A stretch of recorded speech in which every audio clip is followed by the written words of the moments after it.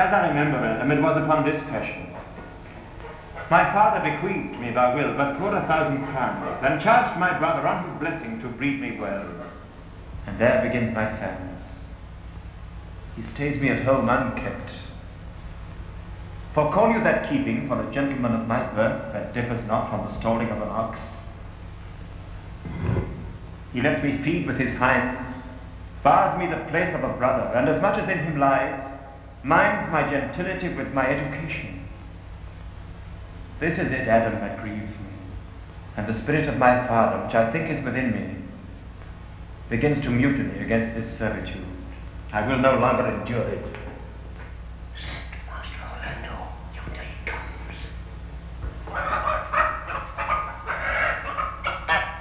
Stay apart, and thou shalt hear how he will shake me up.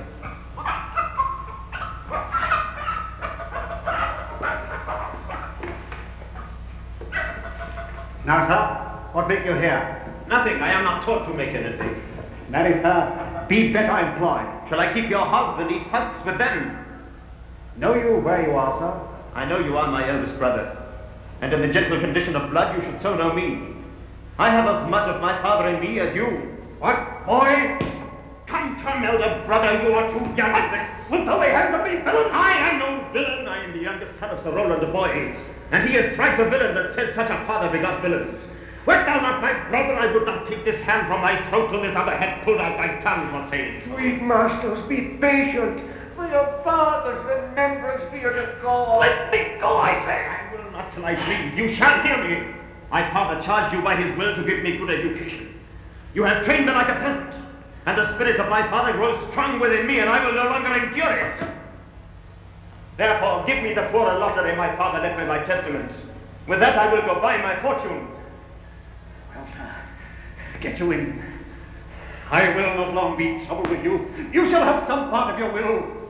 I pray you leave me. I will no further offend you than becomes me for my good.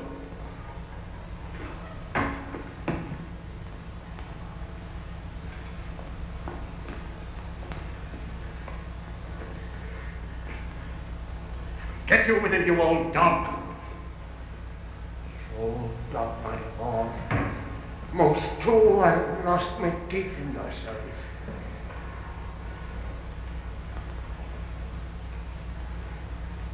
I know your rightness, and yet give no 1,000 crowns neither.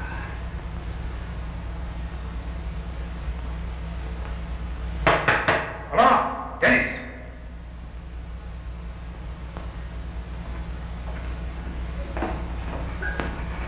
Calls your worship.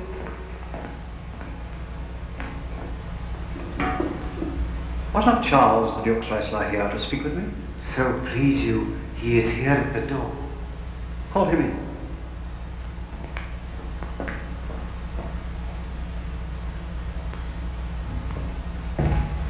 Lieutenant, your worship. Goodness, now. What's the new news, the new court? There is no news at the court, sir, but the old news. That is, the old Duke is banished by his younger brother, the new Duke. Where will the old Duke live? They say he's already in the Forest of Arden, and many merry men with him, and there they live like the old Robin Hood of England. You wrestle tomorrow before the new Duke. Marry do I, sir, and I came to acquaint you with the matter. I am given, sir, secretly to understand that your younger brother Orlando comes against me to trifle. Tomorrow, sir, I wrestle for my credit, and he that escapes me without some broken limb shall acquit him well. And therefore, out of my love to you, I came hither to acquaint you, that you might stay him.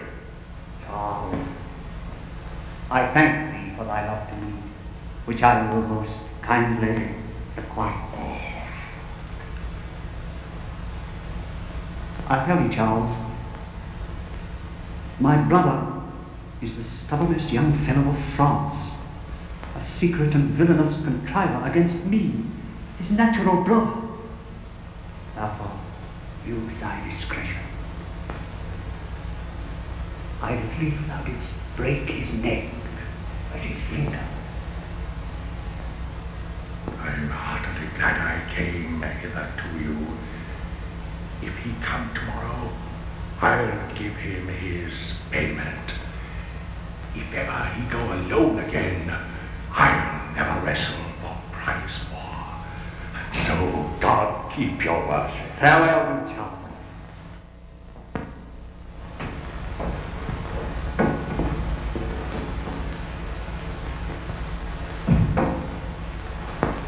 I hope I shall see an end of him. For my soul, yet I know not why, hates nothing more than he.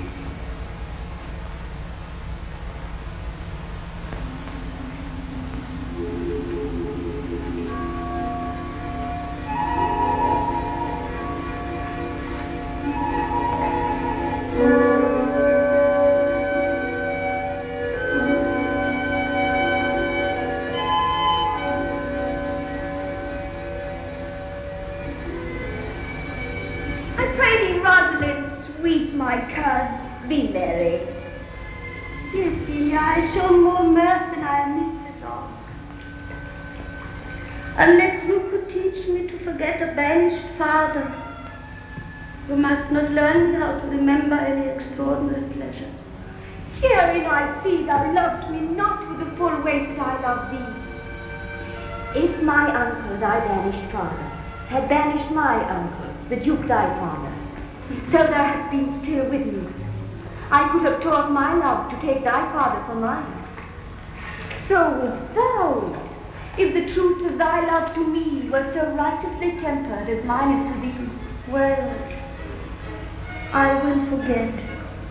You know my father hath no child but I, and truly when he dies thou shalt be his heir. For what you have taken away from thy father perforce, I will render thee again in affection.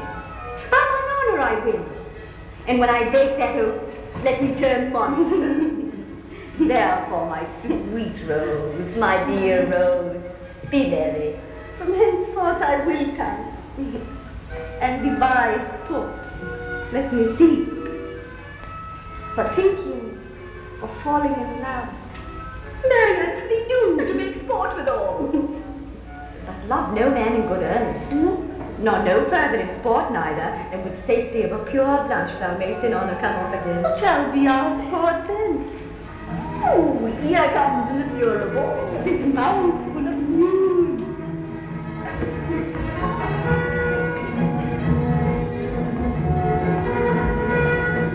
Bonjour, Monsieur Le Beau. What's the news? Fair Princess, your vehicle's much good sport. Sport? Of what colour? What colour, madame? How shall I answer you? As written fortune will. Eh bien, j'allais justement vous dire. Good wrestling, ladies, and they are ready to perform. Let us see your cards.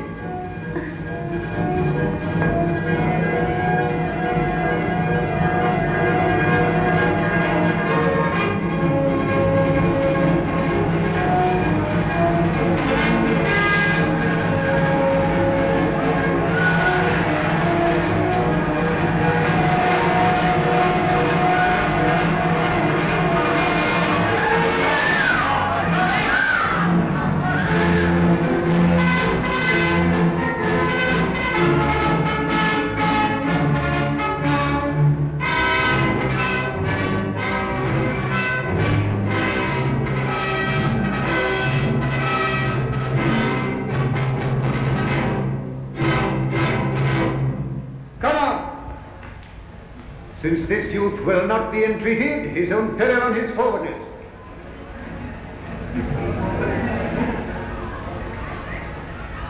Is yonder the man?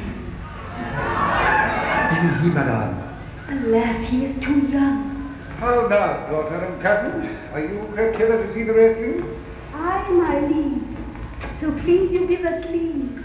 You will take little delight in it, I can tell you. There is such odds in the man. In pity of the challenger's youth, I would fain dissuade him, but he will not be entreated. Speak to him, ladies. See if you can move him. I will not be by. Call him hither, good Monsieur Le Beau.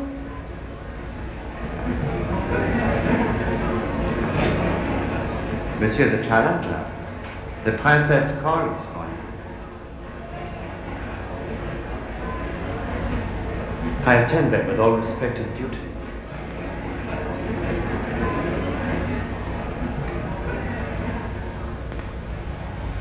Young man, have you challenged Charles the wrestler?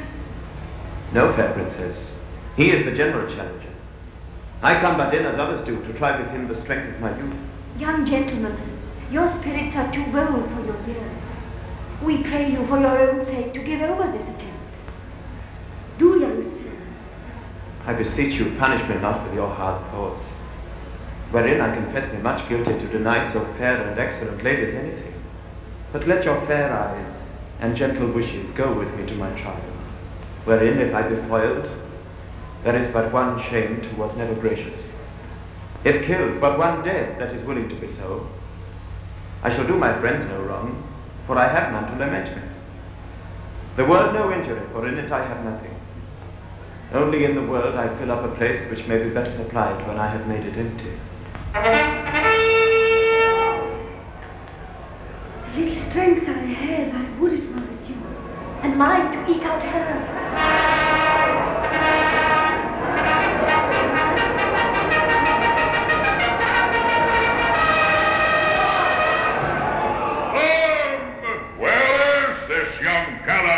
So desirous to lie with his mother. You mean to mock me after? You should not have mocked me before.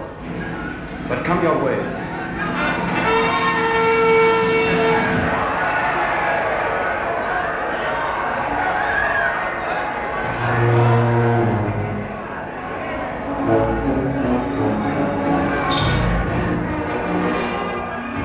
You must be thy speed, young man. Would I were invisible to catch the strong fellow by the leg.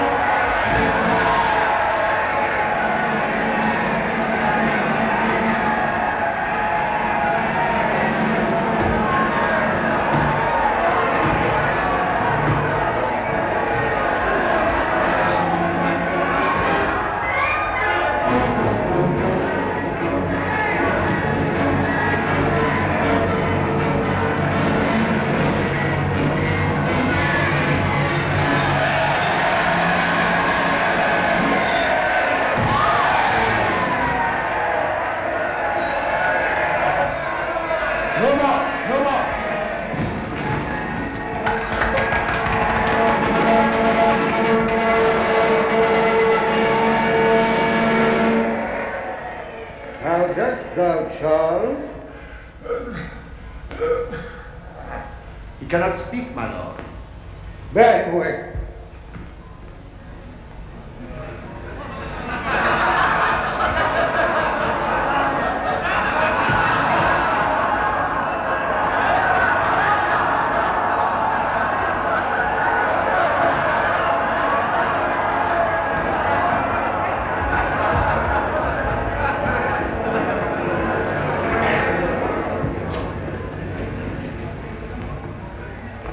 What is thy name, young man? Orlando, liege, the youngest son of Sir Roland de Boys. I would thou hadst been son to some man else. The world esteemed thy father honourable, but I did find him still mine enemy. But fare thee well, thou art a gallant youth. I would thou hadst told me of another father.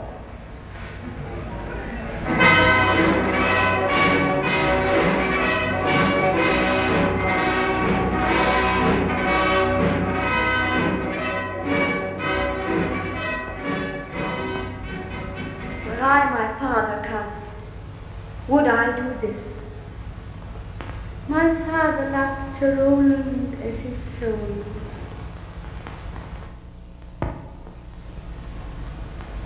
Gentle cousin, let us go thank him and encourage him. Sir, you have well deserved. If you do keep your promises in love, but justly, as you have exceeded promise, your mistress shall be happy. Gentlemen, wear this for me, one out of suits with fortune, that could give more, but that her hand lacks means. Shall we go, cousin? Aye. Very well, fair gentlemen. Can I not say thank you? He calls us back. My pride fell with my fortune. I'll ask him what he would. Did you call, sir? Sir, you have wrestled well, and overthrown more than your enemies. Will you go, Rosalind? Fare with you. Fare you well.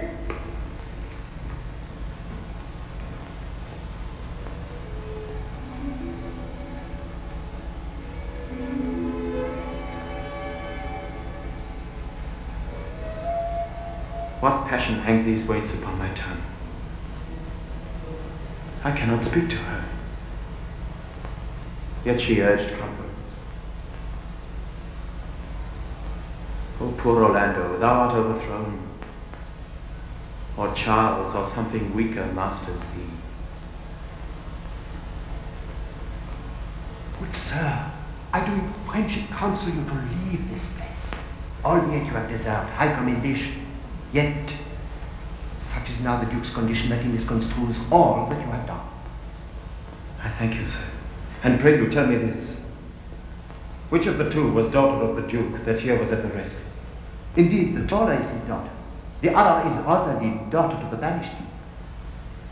But I can tell you that of late this Duke hath tamed displeasure against his gentle niece, grounded upon no other argument, but that the people praise her for her virtues and pity her for her good father's sake. And on my life, his Mary Spencer's lady will suddenly break forth. Sir, fare you well. I rest much bound unto you. Fare you well.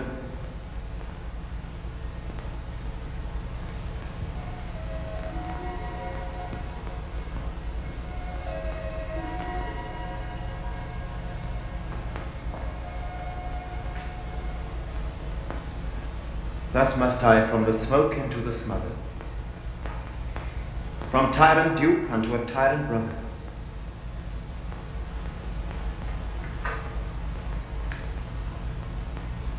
But heavenly Rosalind,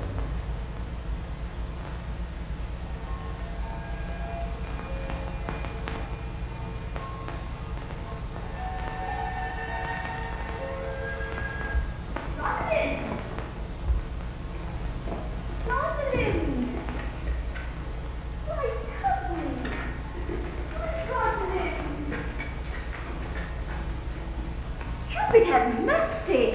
Not a word. But one to throw at a dog. But is all this for your father? No. Some of it is for my father's child. Come, come, wrestle with your affection. They take the part of a better wrestler than myself. Is it possible on such a sudden you should fall into so strong a liking with old Sir Roland's youngest son? The Duke, my father, loved his father dearly. Does it deference you that you should love his son dearly? No. By this kind of chase I should hate him. For my father hated his father dearly. Yes, I hate not Orlando. No, Faith. Hate him not for my sake. Oh, look. Here comes the Duke.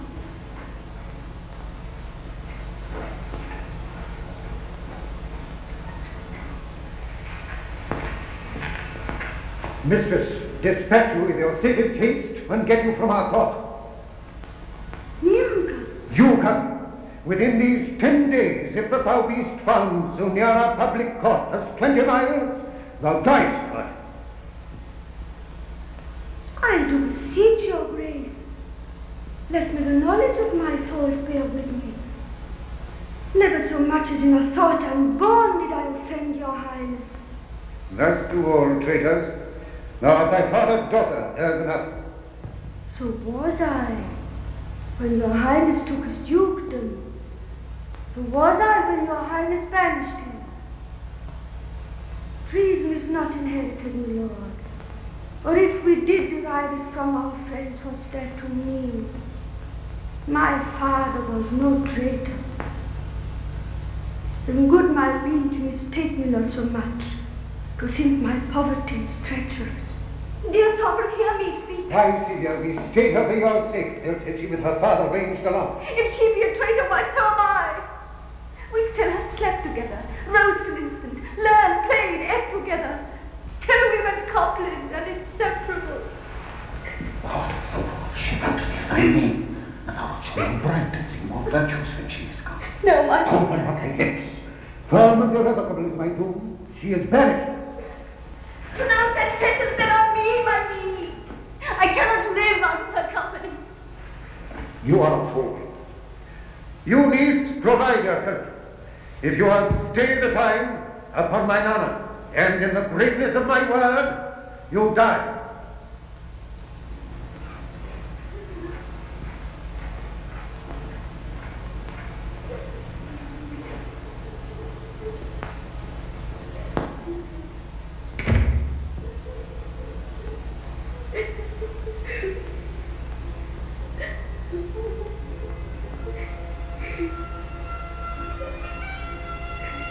My poor Rosalie, whither wilt thou go?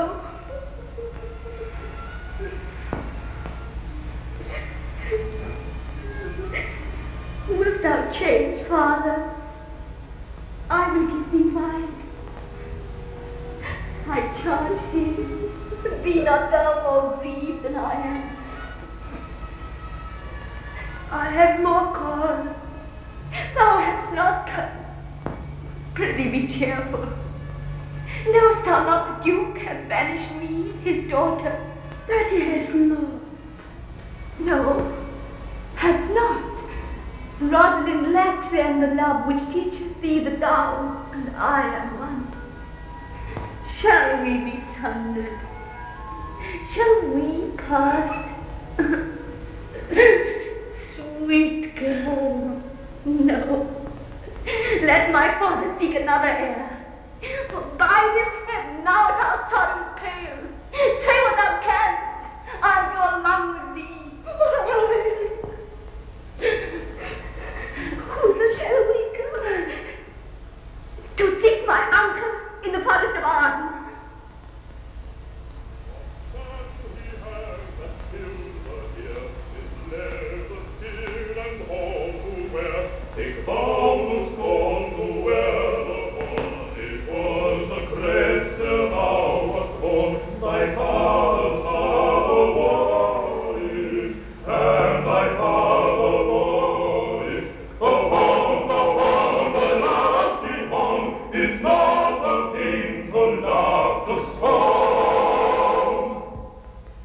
Now, my co-mates and brothers in exile, hath not old custom made this life more sweet than that of painted pomp? Are not these woods more free from peril than the envious court? Here feel we but the penalty of Adam, the season's difference, as the icy fang and churlish chiding of the winter's wind, which when it bites and blows upon my body, even till I shrink with cold, I smile and say, this is no flattery.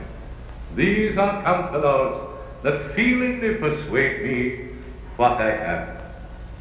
Sweet are the uses of adversity, which like the toad, ugly and venomous, wears yet a precious jewel in his head.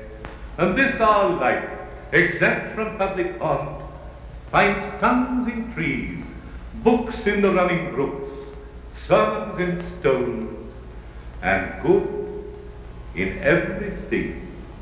I would not change it. Happy is your grace that can translate the stubbornness of fortune into so quiet and so sweet a style.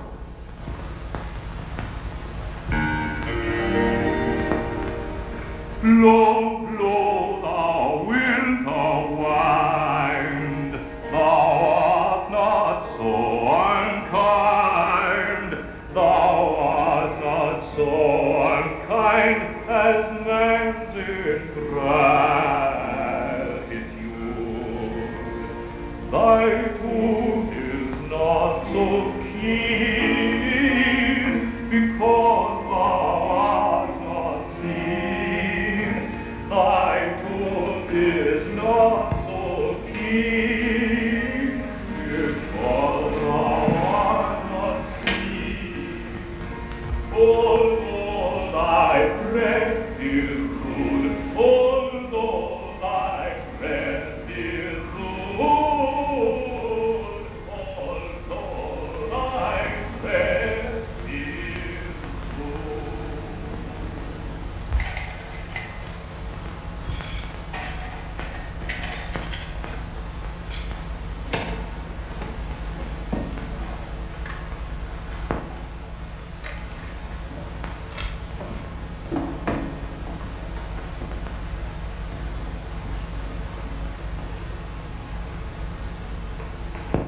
Alas, what danger will it be to us, maids as we are, to travel forth so far?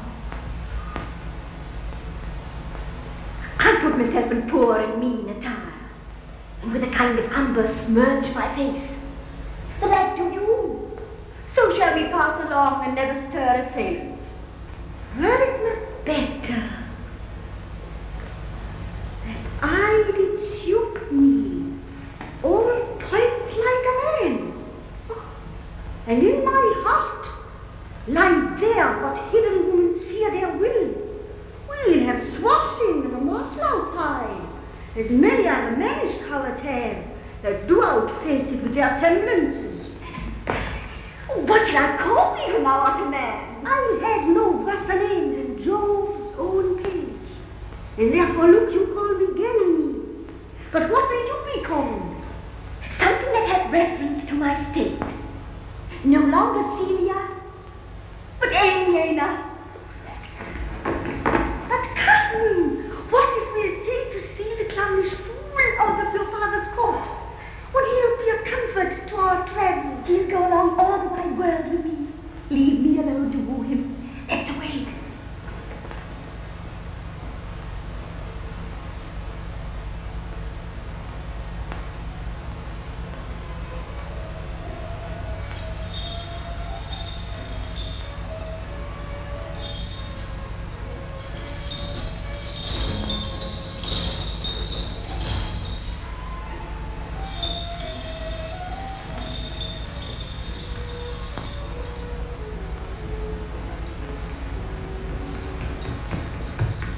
Now go we in content to liberty and not to banishment. Can it be possible that no man saw them? It cannot be. Some villains of my court are consent and sufferance in this. I cannot hear any that see her. Lord, the royalist clown, at whom so oft your grace would want to laugh, is also missing.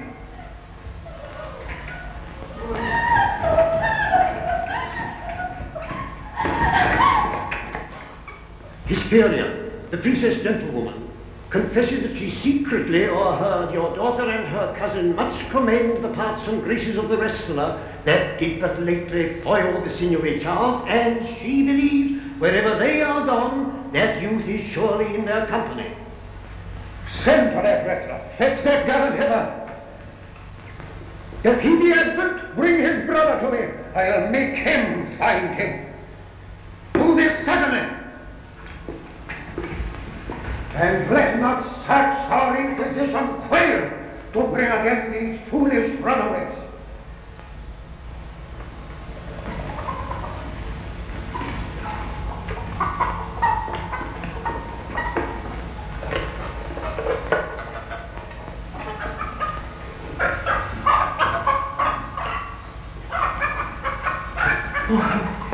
Oh, my gentle master.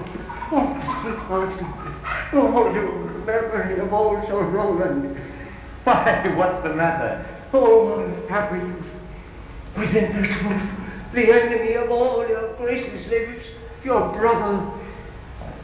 This night he means to burn the lodging where you used to lie, and you within it. This house is but a butchery. Abhor it, fear it, do not stay in it. Why, whither, Adam, wouldst thou have me go? No matter whither, so you stay not here. What, wouldst thou have me go and beg my food? I have 500 crowns. The thrifty I saved unto your father. Here is the gold.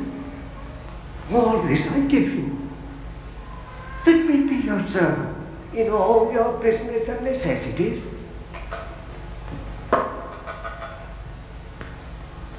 Oh, good old man. How well in thee appears the constant service of the antique world, where service sweat for duty, not for meed. Thou art not for the fashion of these times, where none will serve but for promotion. But come thy ways, we'll go along together, and ere we have thy youthful wages spent, we'll light upon some settled low content.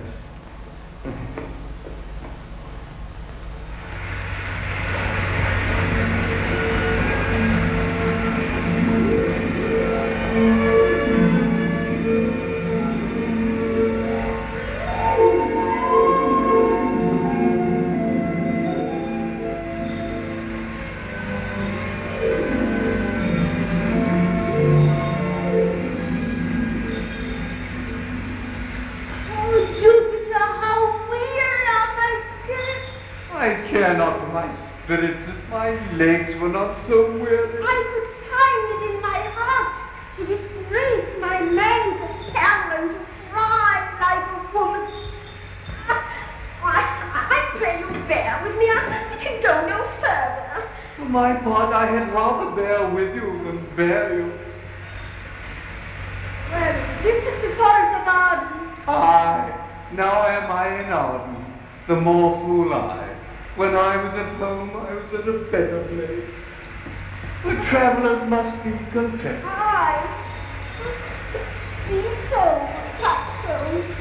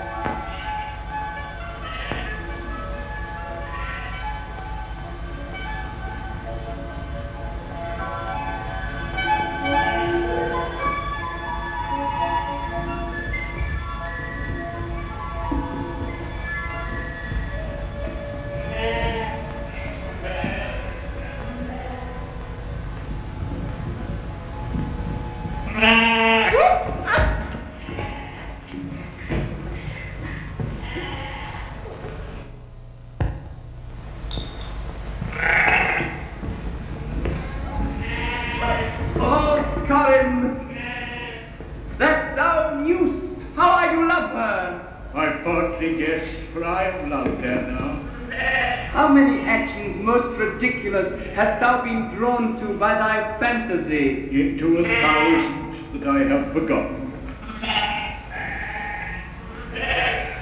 Or thou didst then ne'er love so heartily? If thou rememberest not the slightest folly that ever love did make thee run into, thou hast not loved. Or if thou hast not spoke as I do now, wearing thy hero with thy mistress' praise, thou hast not loved. Or if thou hast not broke from company, abruptly as my fashion now makes me, thou hast not loved. Oh, Phoebe, Phoebe, Phoebe. Oh, Joe, this shepherd's passion is much upon my passion. And mine. But it grows somewhat stale with me. I pray you, one of you, question yon man if he for gold will give us any food. I faint almost to death.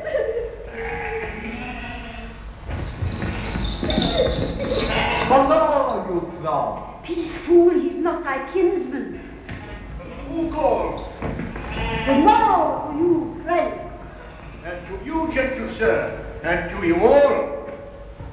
I pray, shepherd, if that lover of gold can in this desert place buy entertainment, here's a young maid with trifle much of class and faints for supper. Fair sir, I pity her.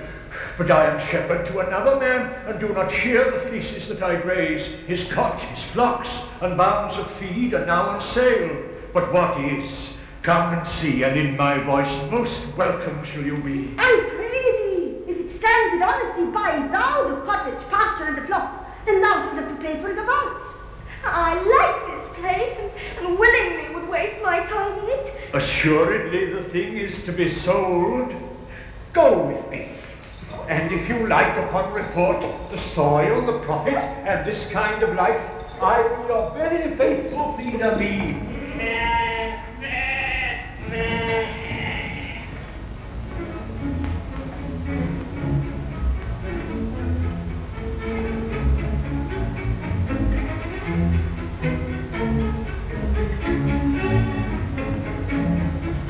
Why, how now, monsieur? What a life is this, that your poor friends must woo your company?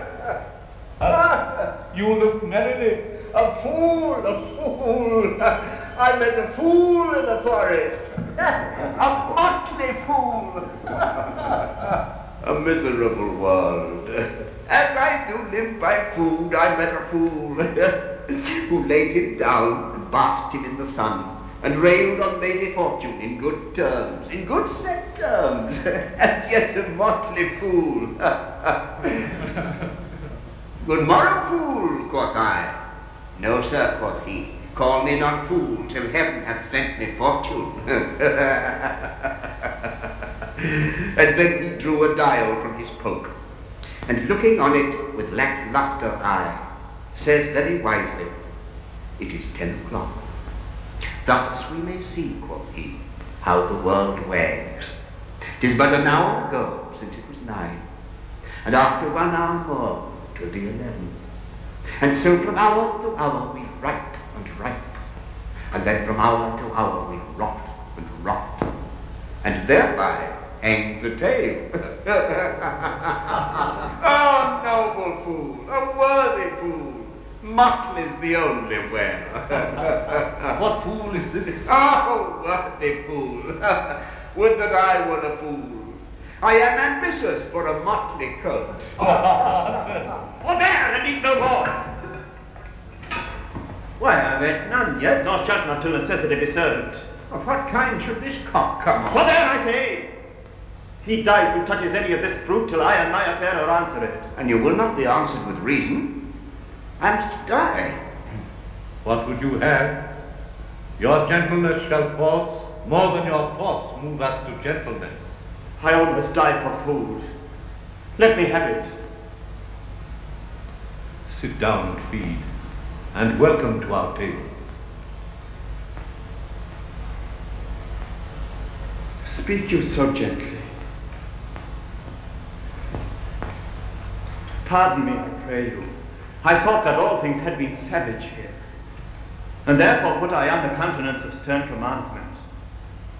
But whate'er you are, if ever you have looked on better days, if ever been where bells have knolled to church, if ever sat at any good man's feast, if ever from your eyelids wiped a tear, and know what is to pity and be pitied, let gentleness my strong enforcement be, in the which hope I blush and hide my sword.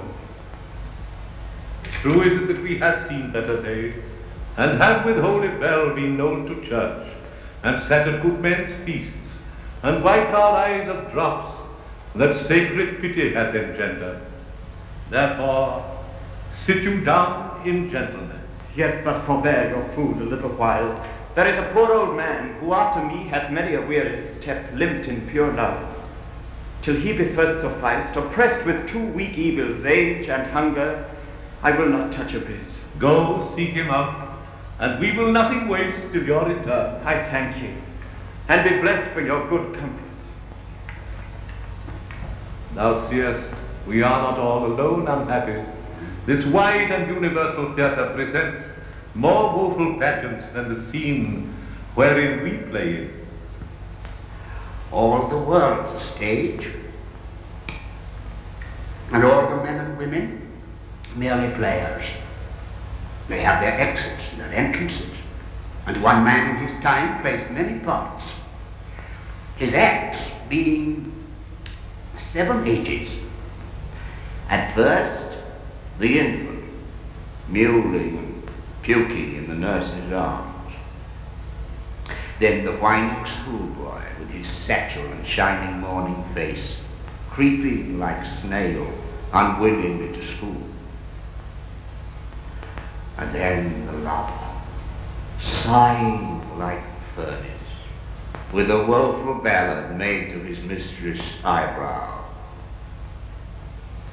Then a soldier, full of strange oaths and bearded like the bard, jealous in honor, sudden and quick in quarrel, seeking the bubble reputation even in the cannon's mouth.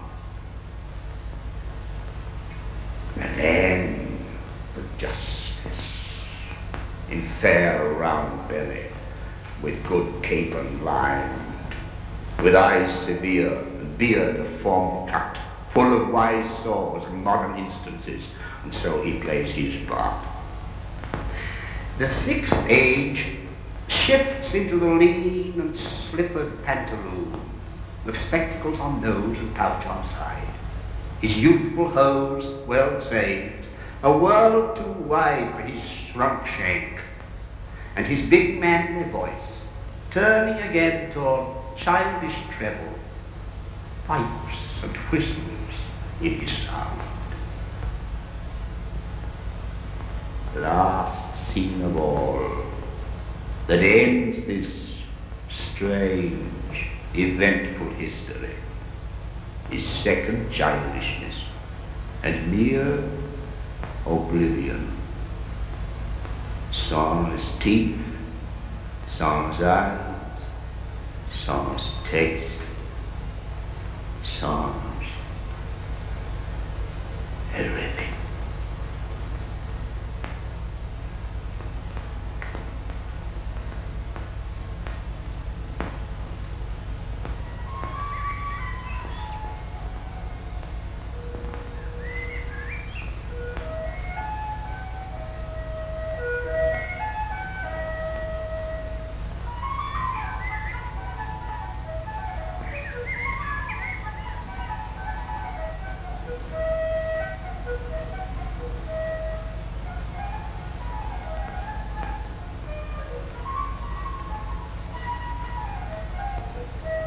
If that you were the good Sir Rowland's son, as you have whispered faithfully you were, be truly welcome hither.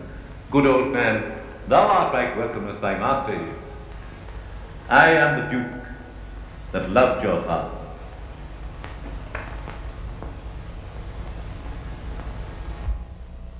Not seen him since?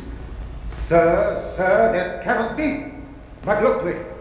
Find out thy brother, wheresoever he is. Seek him with candle. Bring him, dead or living, within this 12 months, or turn thou no more to seek a living in our territory. Thy lands and all things that thou dost call thine worth seizure, do we seize into our hands, till thou canst quit thee by thy brother's mouth of what we think against thee. Oh, that your highness knew my heart in this. I never loved my brother in my life. More villain thou. Well, push him out of court, and let my officers of such a nature make an extent upon his house and lands. Do this expediently and turn him good.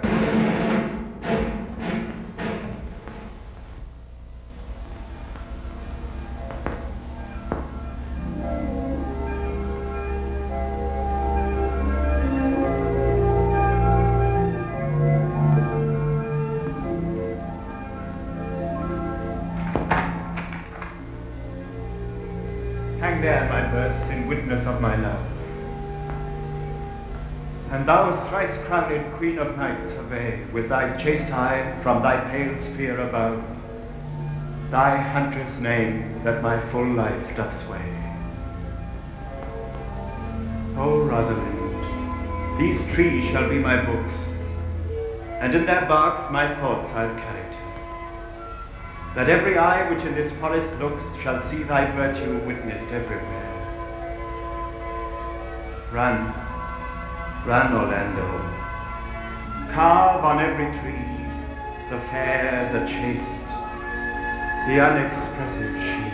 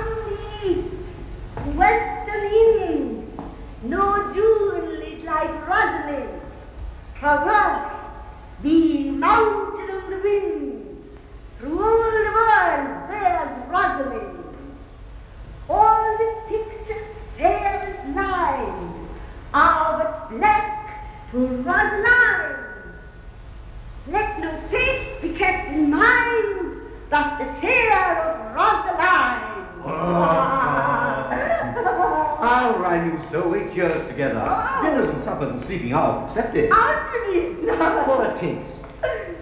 If a heart do let a hide, let him seek out Rosalind. Oh, stop! If the cat will after kind, so be sure will Rosalind. Winter garments must be lined, so must slender Rosalind. Sweetest nut, and sourest rind, such a nut is Rosalind. He that sweetest rose will find must find love's prick and Rosalind. No, you damn fool! This is a very false gallop of verses. Why do you infect yourself with them? I found them on a tree. Truly, the tree yields bad fruit. Peace. Helen's cheek, but not her heart. Cleopatra's majesty. Atalanta's bitter part. Sad Lucretia's modesty. Thus Rosalind of many parts, by heavenly Cyril was devised, of many faces, eyes, and parts, to have the touches dearest prized. Heaven would that she these gifts should have, and I to live and die her slave. Most Shepherd, go off a little. Shepherd, go off a little. Go with me, Sarah.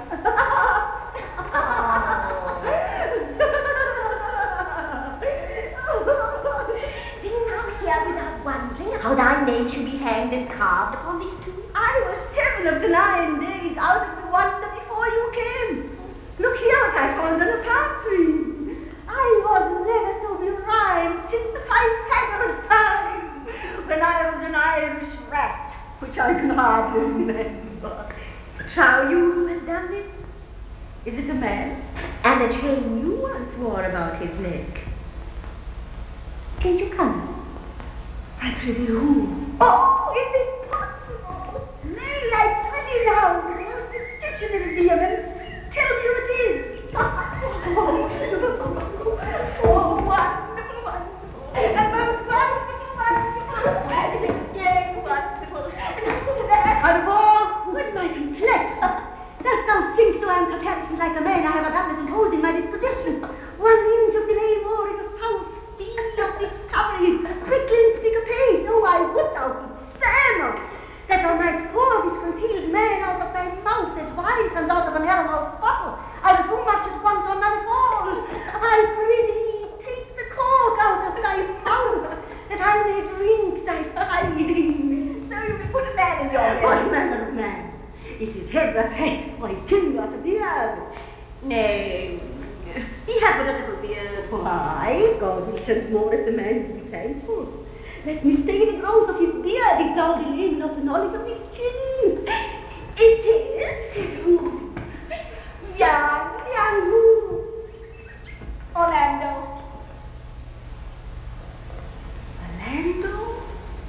Orlando. Very last day. What shall I do with Madame de Lord? What did he when thou sawest him? What said he? How looked he? What makes he here? He asked for me. And shalt thou see him again? Answer me in 1 word. He was Barney Gagger into his mouth first. Ooh. But take it. I found him under a tree, like a dropped acorn, may well be called Job's tree, when it drops forth such fruit. There lay he, stretched along like a wounded knight. Though it be pity to see such a sight, it well becomes the ground. Cry holler till I can, I prithee. Thou bring'st me out of tune. Oh, Elena! Do you know I'm a woman? When I think I must speak. Sweet Theodore. No, you bring me up.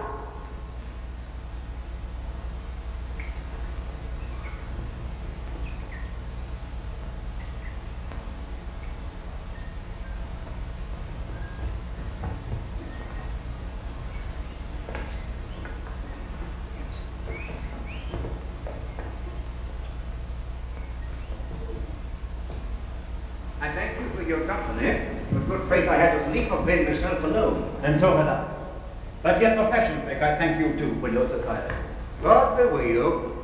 Let's meet as little as we can. I do desire we may be better strangers. I pray you, mar no more trees with writing love songs in their barks. I pray you, mar no more of my verses with reading them ill-favouredly. Rosalind is your love's name. Yes, just. I do not like her name. There was no thought of pleasing you when she was christened. What stature is she of? Just as high as my heart. You're full of pretty answers. I am weary of you. I'll tarry no longer with you. Farewell, good Signor Love. I am glad of your departure. Adieu, good Monsieur Melancholy. Hiya, Forrester, do you hear? Very well. What would you?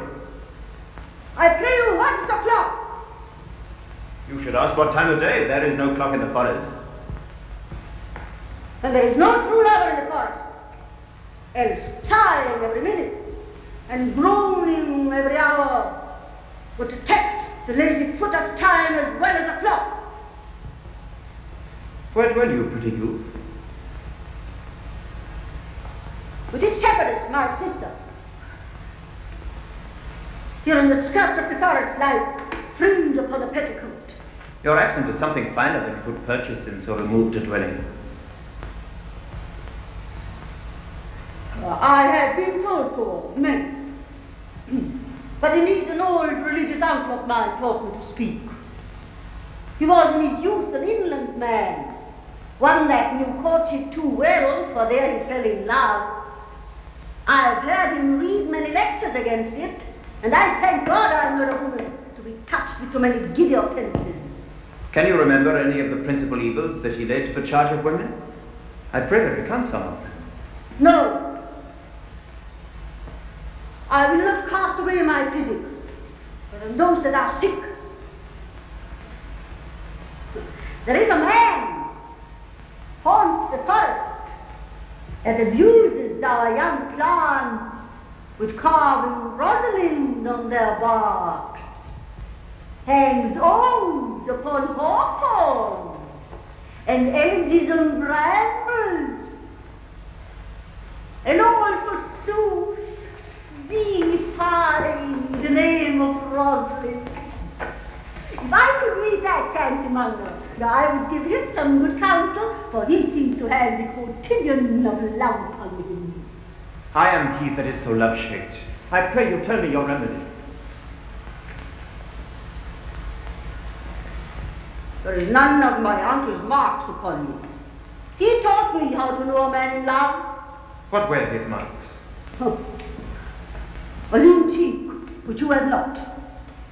A blue eye, and sunken, which you have not. A beard neglected, which you have not.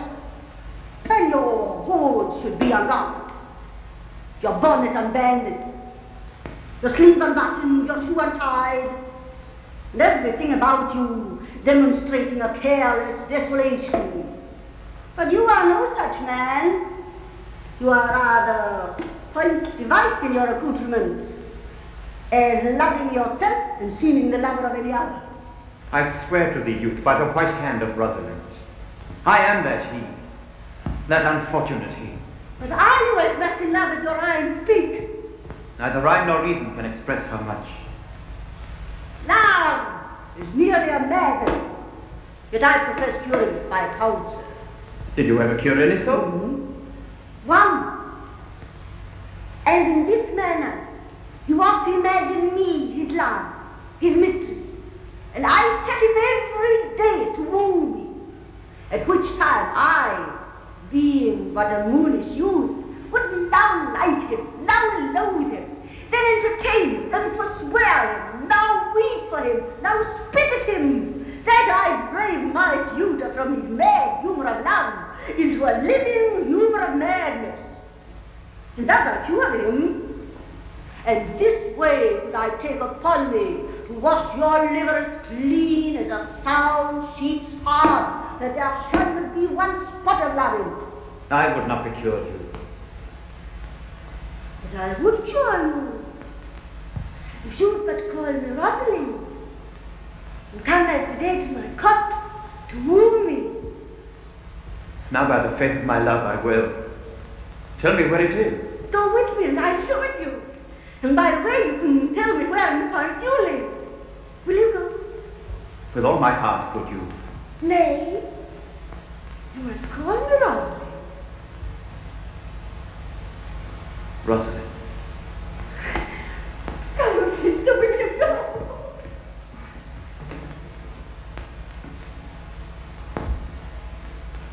Therefore take the present time, with the hay and the hoe and the hay not enough, for love is crowded with the prime.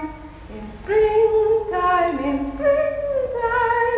the early pretty ring time, when the birds do sing, hey ding-a-ding-a-ding, hey ding-a-ding-a-ding, sweet lovers love the spring. How now, Audrey? Am I the man yet? Doth my simple features content you? Lord wonders, what features? Truly I would the gods had made thee poetical. I do not know what poetical is. Is it honest in word and deed? Nay, truly, for the truest poetry is the most fading. You wish then the gods had made me poetical? I do, truly, for thou swearest to me thou art honest. Now, if thou wert a poet, I might have some hope thou didst fade. Would you not have me honest? Nay, truly, unless thou wert hard favoured.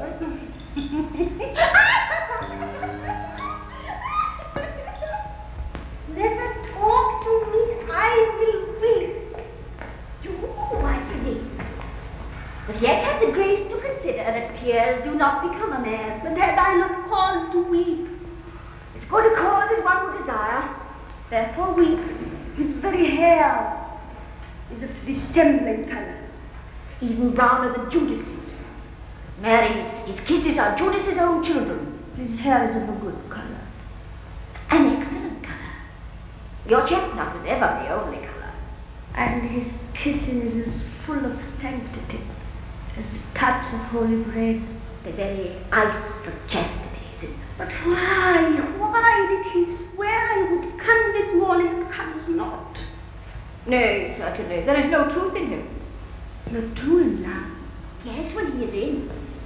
I think he's not in. You have heard him swear downright he was. Was, he's not is. Besides, the oath of a lover is no stronger than the word of a tapster. He attends here in the forest on the Duke your father.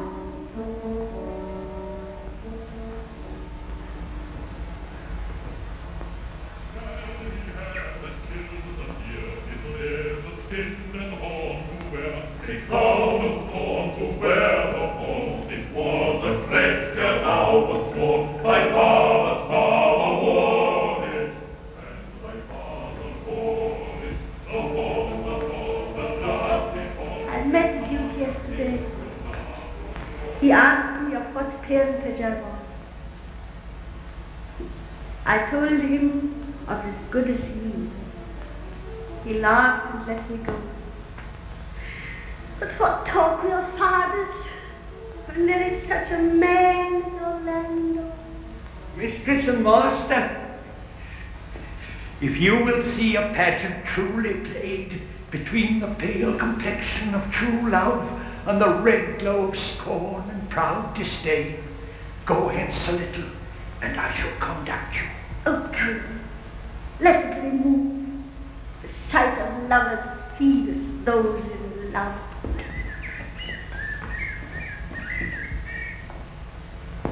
Sweet Phoebe, do not scorn me, do not, Phoebe. Say that you love me not, but say not so in bitterness. I fly thee, for I would not injure thee. Thou tells me there is murder in mine eyes. 'Tis pretty sure and very probable. And if mine eyes can wound, now let them kill thee. Now counterfeit the swoon. Why now fall down? Or if thou canst not, oh, for shame, lie not to say mine eyes are murderous. Oh, dear Phoebe, if ever, as that ever may be near, you meet in some fresh cheek the power of fancy, then shall you know the wounds invisible that love's keen arrows make. But till that time come not thou near me. And when that time comes, afflict me with thy lot, pity me not. Until that time I shall not pity thee. And why, I pray you, who might be your mother, that you insult, exalt, and all at once over the wretched? What? Though you have no beauty, must you therefore be proud and pitiless? Why? What means this? Why do you look at me? Oh, my little life, I think she means to tell you my eyes too. No, faith, proud mistress, hope not after it. 'Tis not your inky brows, your black silk hair, your blue eyeballs, nor your cheek of cream that can entertain my spirits to your worship. You foolish shepherd, wherefore do you follow her like foggy south puffing with wind and rain? You are 1,000 times a properer man than she a woman. 'Tis not her glass but you that flatters her. But mistress, know yourself, down on your knees, thank heaven fasting for a good man's love. For I must tell you, friendly, in your ears, sell when you can. You are not for all markets. So take her to thee, shepherd. Fare you well. Sweet youth, I pray you, chide a year together. I had rather hear you chide than this man woo. I pray you do not fall in love with me, for I am falser than vows made in wine. Besides, I like you not. Come, sister, let us go.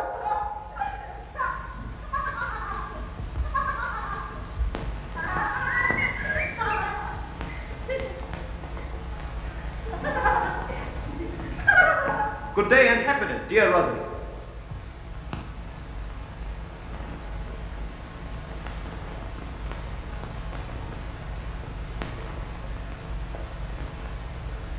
Good day and happiness, dear Rosalind.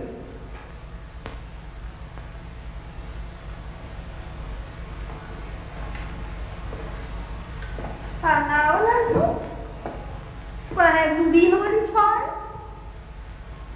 You a lover, and you serve me such another trick never come in my sight anymore. My fair Rosalind, I came within an hour of my promise. Break an hour's promise in love. He that will divide a minute into 1,000 parts and break but a part of 1,000th part of a minute in the affairs of love. It may be said of him that Cupid hath clapped him on the shoulder, but I warrant him heart whole. Pardon me, dear Rosalind. Nay, and you be so tardy, come no more in my sight. I had as lief be a wood of a snail. Of a snail? Aye, of a snail. For though he comes slowly, he carries his house on his head. A better jointure, I think, than you make a woman. Besides, he brings his destiny with him. What's that? Oh. Virtue is no hornmaker, and my Rosalind is virtuous. And I am your Rosalind. Come, woo me, for now I am in a holiday humor and like enough to consent. What would you say to me now? And I were your very, very Rosalind. I would kiss before I spoke. Nay. You were better speak first. Very good orators, when they are out, they will spit. And for lovers lacking matter, the cleanliest trick is to kiss. Who could be out me before his beloved mistress? Marry, that should you if I were your mistress. And when I go, Rosalind? I take some joy to say you are, because I will be talking of her. Well, and in her person, I say, I will not have you. Then in my own person, I die. No, Faith. Die by attorney. The poor world is almost 6,000 years old. And in all this time, there was not any man died in his own person, in a love cause. Men had died from time to time, and worms had eaten them from time to time, but not for love. I would not have my right, Rosalind, of this mind, for I protest her frown might kill me. No. By this hand, it will not kill a fly. But come, now I will be your Rosalind in a more commanding position, and ask me what you will. I will grant it. Then love me, Rosalind. Yes, Faith, will I? Fridays, Saturdays, and all days. And wilt thou have me? Aye, and 20 such. What sayest thou? Are you not good? I hope so. What then? Can one desire too much of a good thing? Sister, sister, you shall be the priest and marry us. Give me your hand, Orlando. What do you say, sister? Pray thee, marry me. I can't see the words. You must begin. Will you, Orlando, have to wife this Rosalind? Go to. Will you, Orlando, have to wife this Rosalind? I will. I will swear. Why, now, as fast as she can marry her. And you must say, I take thee, Rosalind, for wife. I take thee, Rosalind, for wife.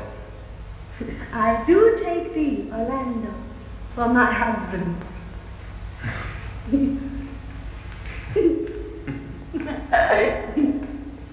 I'll tell you, Orlando, how long would you have her after you've possessed her? Forever and a day.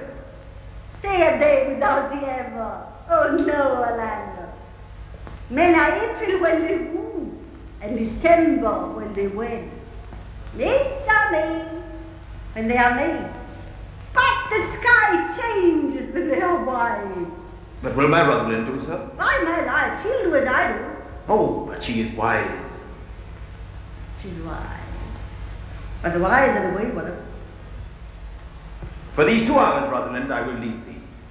Alas, dear love, I cannot lack thee 2 hours. I must attend the Duke at dinner. By 2 o'clock I will be with thee again. Aye? Go your ways, go.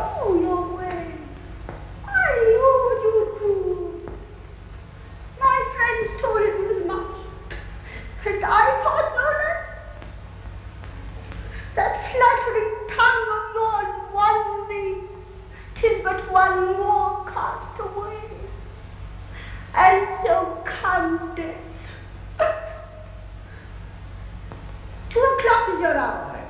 By my troth, and in good earnest, and so God mend me, and by all for the oaths that I am dangerous, if you break but 1 jot of your promise, or come 1 minute behind your hour, I will think you the most pathetic to break promise, and the most hollow lover, and the most unworthy of her you call Rosalind. Therefore beware and keep your promise. With no less religion than if thou wert indeed my Rosalind. So adieu. Adieu.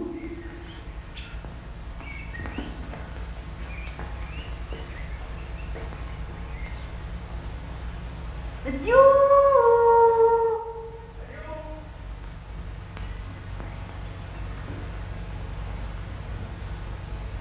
Adieu.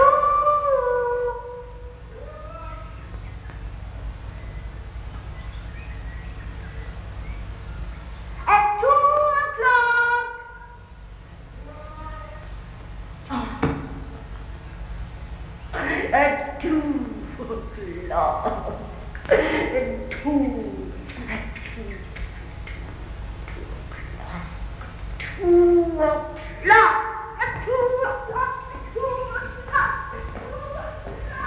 You have simply misused our sex in your love praise. Come, my pretty little cuz, that thou didst know how many fathoms deep I am in love.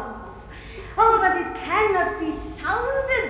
My affection hath an unknown bottom, like the Bay of Portugal. Rather bottomless. Oh, I'll tell thee again.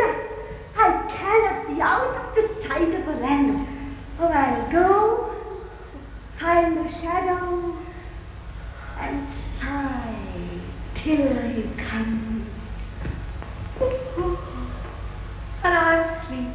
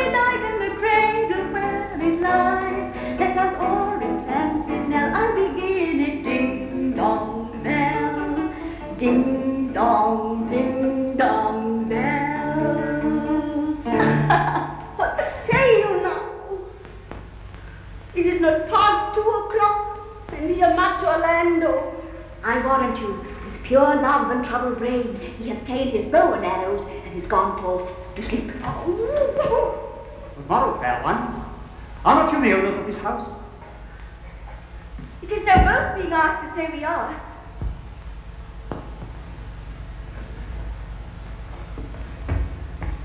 Orlando doth commend him to you both. And to that youth he calls his Rosalind, he sends this blood-stained napkin. Are you he? I am. What must we understand by this? Some of my shame, if you know of me what man I am, and how and why and where this handkerchief was stained. I pray you tell it. When last young Orlando parted from you, he left a promise to return again within the hour. And pacing through the forest, lo what befell. Under an oak, a wretched, ragged man lay sleeping on his back. About his neck, a green and gilded snake had wreathed itself. But suddenly seeing Orlando, it unlinked itself and slipped away into a bush, under which bush's shade, a lioness lay crouching, head on ground, with cat-like watch, whenever the sleeping man should stir. This seen, Orlando did approach the man, and found it was his brother, his elder brother. Oh, I've heard him speak of that same brother, and he did render him the most unnatural that lived amongst men. And well might he so do, for well I know he was unnatural.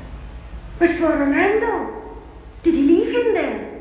Twice did he turn his back and purposed so, but kindness, nobler ever than revenge, made him give battle to the lioness, which quickly fell before him, in which hurtling from miserable slumber I awake. Are you his brother? Was you he rescued? Was you that did so oft contrive to kill him? Was I? But 'tis not I. I do not shame to tell you what I was, since my conversion so sweetly tastes being the thing I am. But for this blood-stained napkin? By and by. When, from the first to last, betwixt us two, tears our recountenance had most kindly made, as how I came into that desert place. In brief, he led me to the gentle Duke, who gave me fresh array and entertainment, committing me unto my brother's love, who led me instantly into his cave, there stripped himself, and here upon his arm the lioness had torn some flesh away, which all this while had bled. And now he fainted, and cried in fainting upon Rosalie. Oh, why, how now, Ganymede, sweet Ganymede. Many will swoon when they look on blood. There is more in it. Cousin, Ganymede. Look here, accomplice.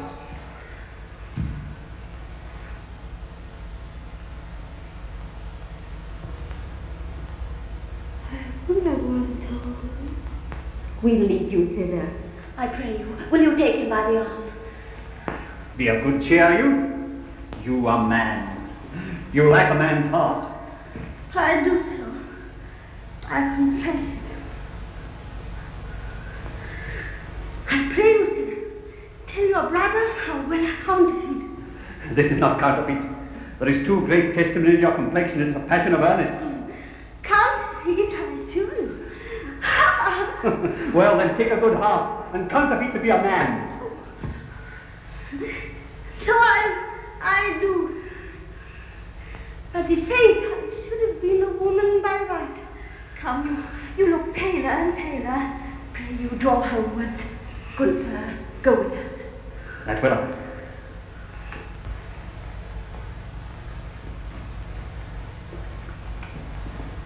Counterfeit, I assure you.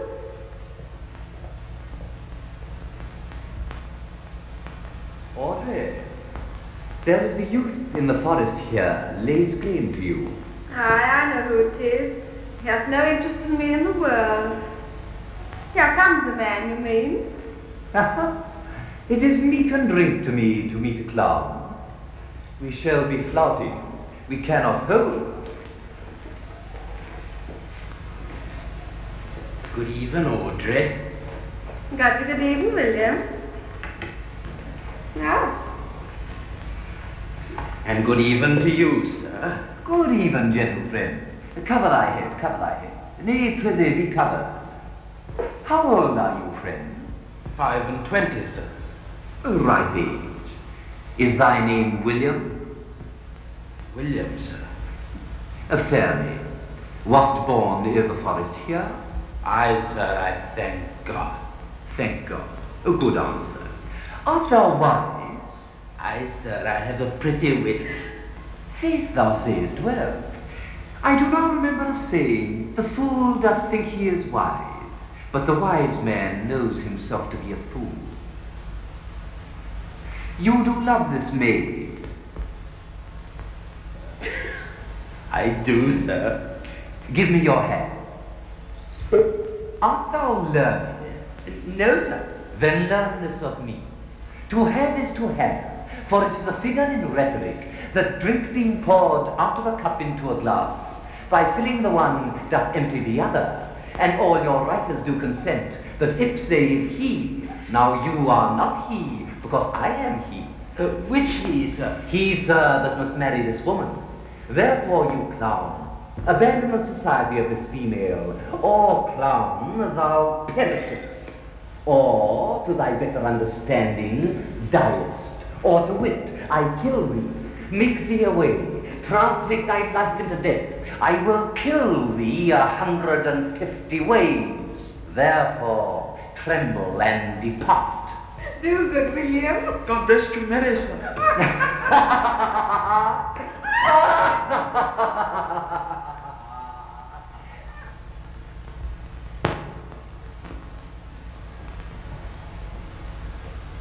'Tis possible that on so little acquaintance, that but seeing Eleanor you should love her, and loving woo and wooing she should grant. Neither call in question my sudden wooing nor her sudden consenting. But say with me, I love Eleanor. Tell me where is Nancy Bread or in the heart or in the head, how the gods on earth is shed. Reply,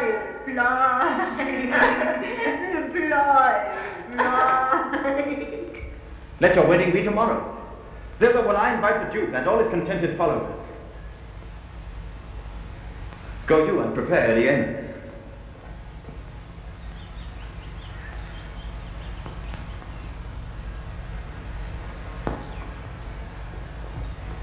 I tell you, brother. And you, fair sister.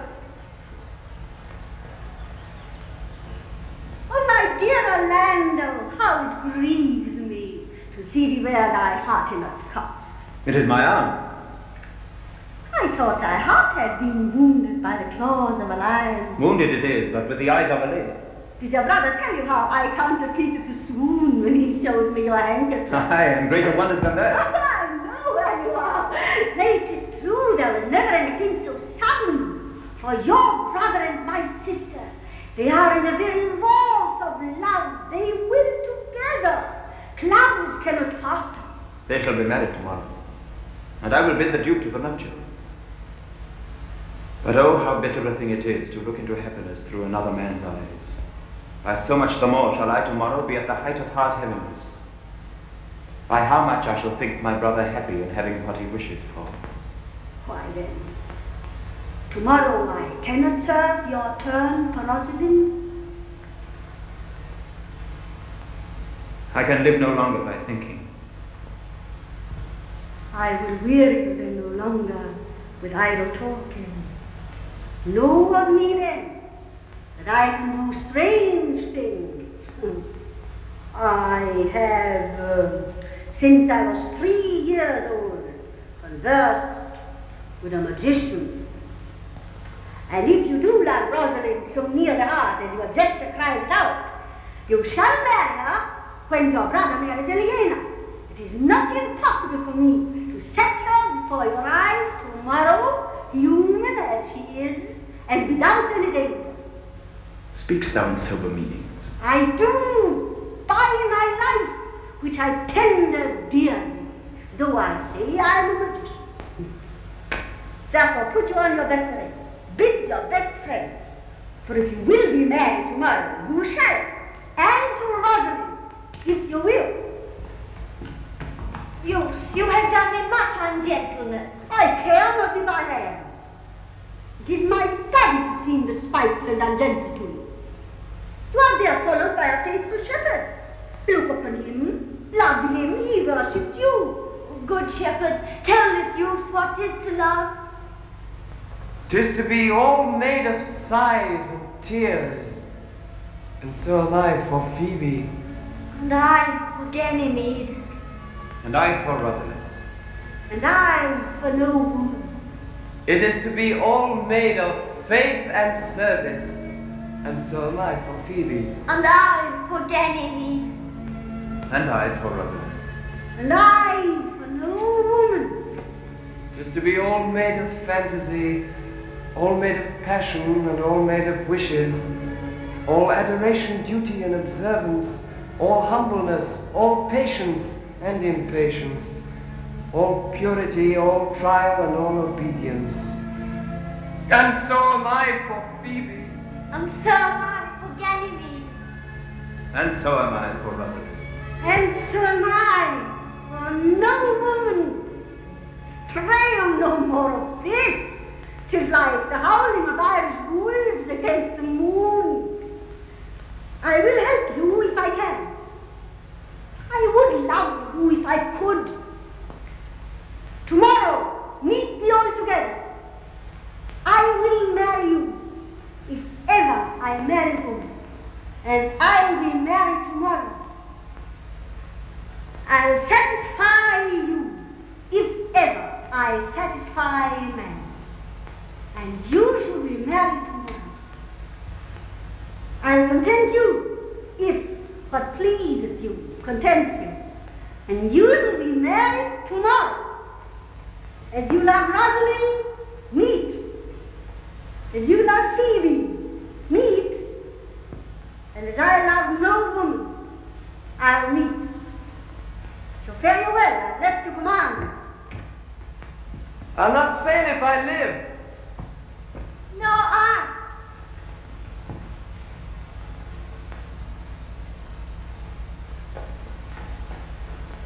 Nor I.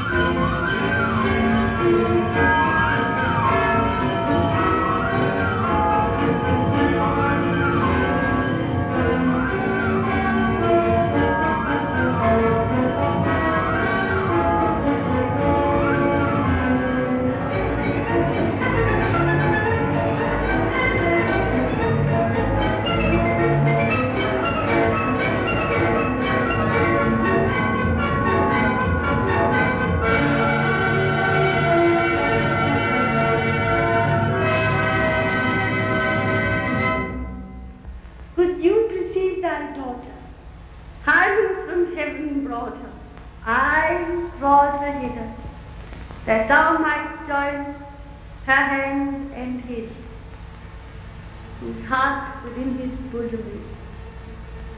If there be truth in sight, you are my daughter. If there be truth in sight, you are my mother. If sight and shape be true, why then my love anew? I'll have no father if you be not he. I'll have no husband if you be not he. Nor ne'er wed woman if you be not she. Oh, my dear niece, welcome thou art to me. Even daughter welcome in no less degree.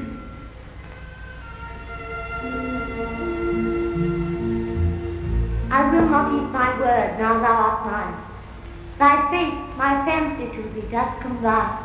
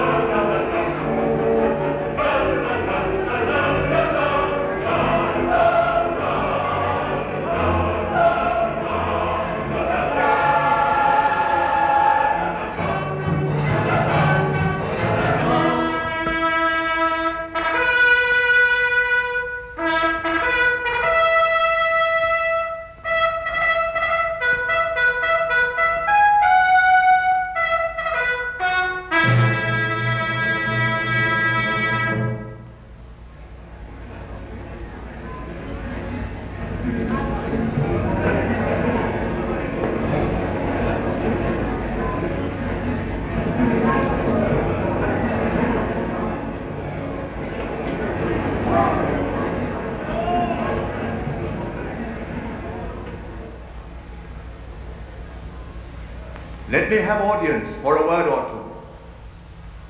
Duke Frederick, hearing how that every day men of great worth resorted to this forest, addressed a mighty power which were on foot in his own conduct, purposely to take his brother here and put him to the sword. and to the skirts of this wild wood he came, where, meeting with an old religious man, after some question with him, was converted both from his enterprise and from the world, his crown bequeathing to his banished brother, and all their lands restored to them again that were with him exiled.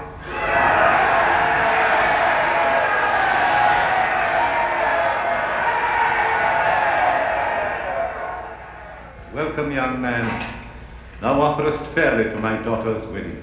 Meantime, forget this new-fallen dignity, and fall into our rustic revelry. Proceed. We will begin these rites, as we do trust they led, in true delight.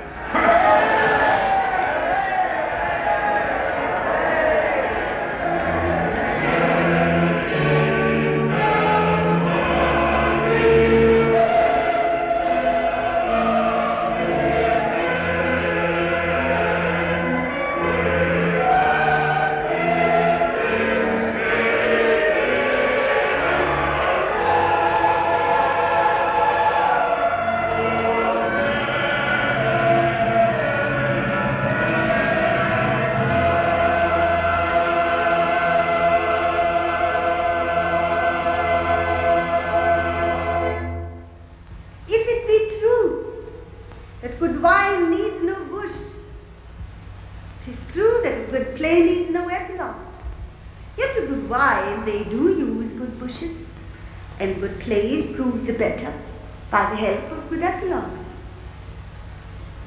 What a case am I in then, that am neither a good epilogue nor cannot insinuate with you in the behalf of a good play. I am not furnished like a beggar, therefore to beg will not become me.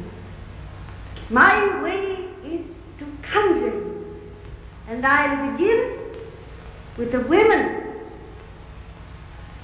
I charge you, O women, for the love you bear to men, to like as much of this play as please you.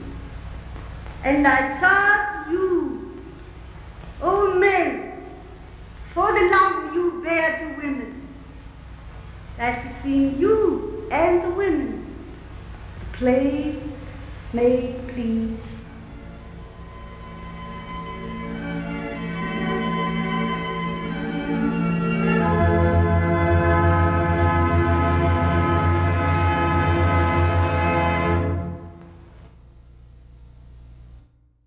The Described and Captioned Media program provides services designed to benefit students who are blind, visually impaired, deaf, hard of hearing, and deaf-blind. These services include a library of free-loan described and captioned educational media, a clearinghouse of information related to educational media access, a gateway to internet resources related to accessibility, and a center for training and evaluation of any service provider desiring to appear on the DCMP's approved list of description and captioning service providers. There are no user registration or service fees. Visit the DCMP at dcmp.org. The DCMP is funded by the U.S. Department of Education and administered by the National Association of the Deaf.